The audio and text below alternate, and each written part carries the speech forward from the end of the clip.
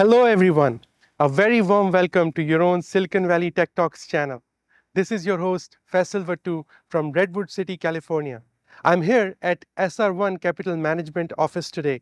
SR1 is one of the prominent venture capital firms investing in biotech and life sciences. Their mission is to translate the new technologies into next generation of medicine to help patients in many different ways. We're fortunate to have Simeon George as our guest today. Simeon is CEO and managing partner of SR1. He co-founded SR1 at the time of his spin-off from GSK in 2020, raising over $1 billion fund across the two ventures. In today's show, we'll learn about the trends in biotech industry and also the opportunities for entrepreneurs. So without any further delay, let's go and talk to Simeon and learn from his insights. Hello, Simeon. Hi. Welcome to our show. How are you doing today? Yeah, thank you. Thank you for having me on your show. Great. So Simeon, in your perspective, what are the most promising trends in biotech and life sciences industry? In other words, how do you see this industry shaping up in next 5 to 10 years? Okay, great. So as you mentioned, I'm an investor in life sciences, which is within the healthcare space, the largest area of innovation. So if you think about the healthcare space, it's roughly a $2 trillion industry right now. And of that, roughly 2/3 of the innovation, the venture capital dollars, go towards investments in life sciences. And within life sciences, there are different sectors. There's biotech, which you noted. There's devices, there's diagnostics, there's research tools. And where we focus and where we spend most of our time is on the therapeutic side, developing new medicines, new drugs to treat cancer, autoimmune disease, viruses, things like that. And so that segment is probably about 2/3 or more of the life sciences overall sector spend and interests. And so diving into that question, like that's where we focus within the core mission of SR1, which is the fund that I lead.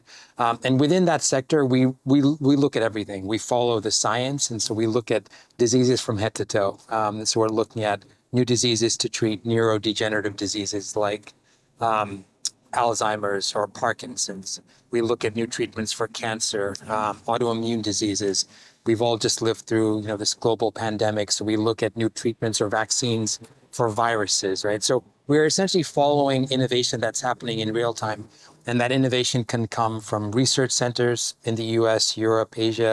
It can come from entrepreneurs, founders that are starting with some novel approaches to developing products.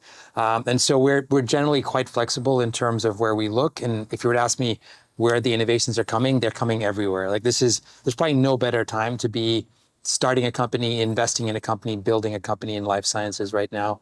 And a lot of that innovation is being shaped by a lot of the forces that you're well aware of. So how does technology impact the work that we're doing? So computation, AI, ML, how do we think about the massive amounts of data that's being generated, and how do we now tease out a signal from that data and then apply it across the different use cases that I just described?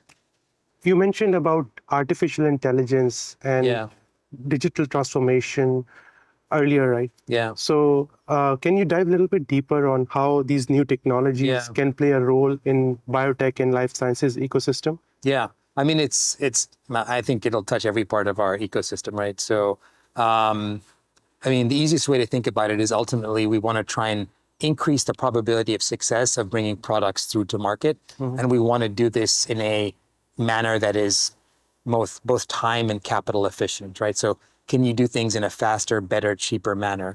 And fundamentally, I think the computation capabilities allow us, we believe, and we've seen firsthand examples where this is the case, right? So increasing probability of success, decreasing the timelines, decreasing the cost required.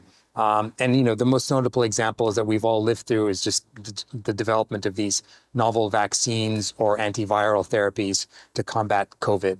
Mm-hmm. We've seen timeframes that have been compressed to a scale that would have been like when I was in medical school, like you wouldn't have even thought possible, right?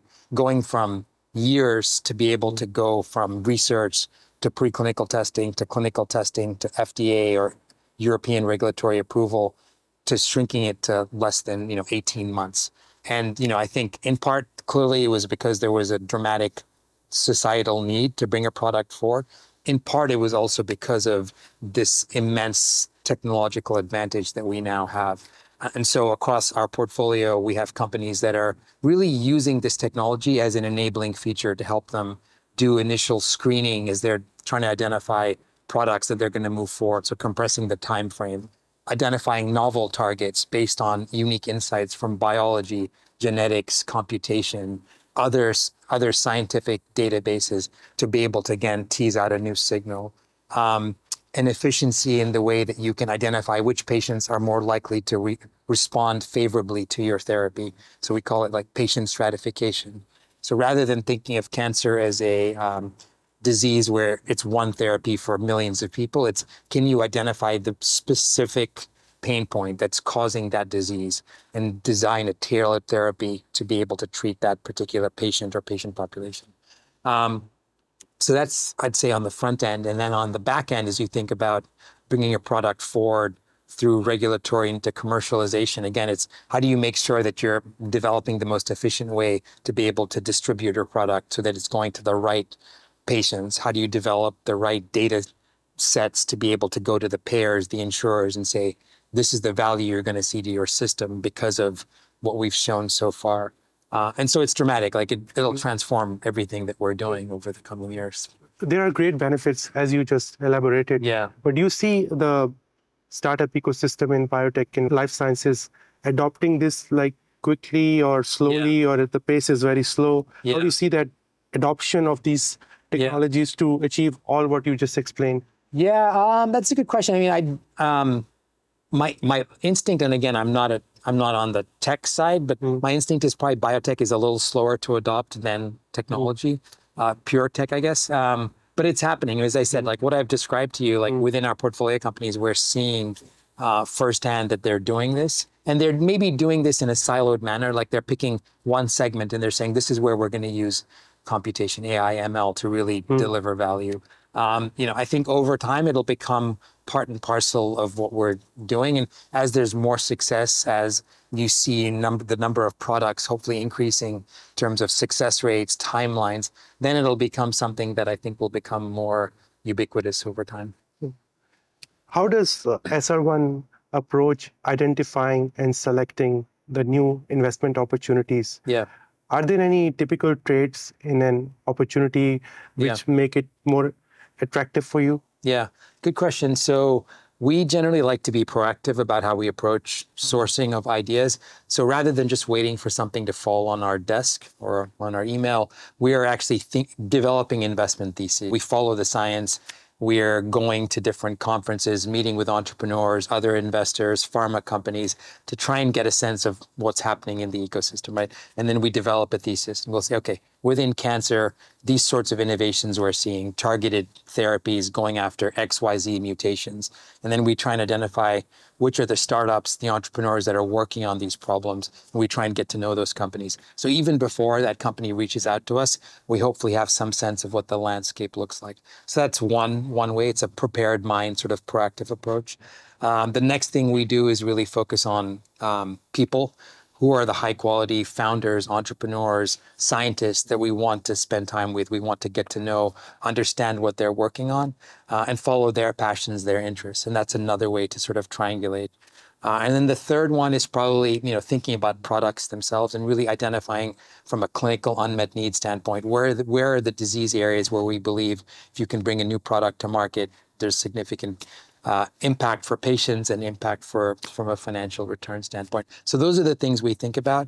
And sort of happy, I guess, if you're going to ask me in terms of what companies or entrepreneurs can do to sort of stand out, I think it's getting to know us and vice versa, allowing us to sort of understand their journey, what they've done before, why are they passionate about what they're working on now, and why is now the right time to be investing in their company.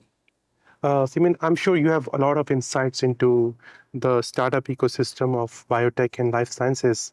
Are there any challenges and risks which you have found unique and very specific for this ecosystem? Yeah, I mean, it's definitely, it's an incredibly dynamic ecosystem. And, I think the biggest challenge is that it takes quite a bit of capital and time to be able to go from like science to medicine.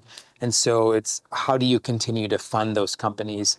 How do you think about ways to sort of drive value in your business, to convince investors to put more money to work, to convince pharma companies to think about partnership or M&A, to think about the path to future development. You know, we're talking about products that can take 7 to 10 years to go through different steps of clinical development and can cost tens, if not hundreds of millions, right? So I think it's just the financial constraints of being able to do this is not for the faint of heart, right? So you need to be able to really be thoughtful around how you build value, how you continue to support the business.